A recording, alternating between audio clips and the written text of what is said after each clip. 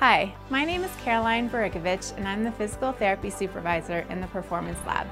I'm here to tell you a little bit about the VO2 Max testing. VO2 Max testing is geared towards clients who are interested in completing a cardio fitness assessment that measures peak oxygen consumption, calories burned at different heart rates, aerobic and anaerobic thresholds, as well as target intensity zones. The target zones refer to heart rate ranges that define fat burning, endurance, and cardio. A VO2 test measures the amount of oxygen the body uses at different exertion levels while exercising on a bike or treadmill.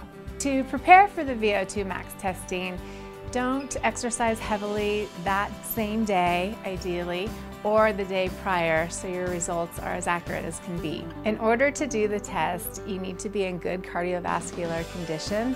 You are taking yourself to your maximum heart rate, and that is exertional. For more information on VO2 Max testing, visit bartonhealth.org.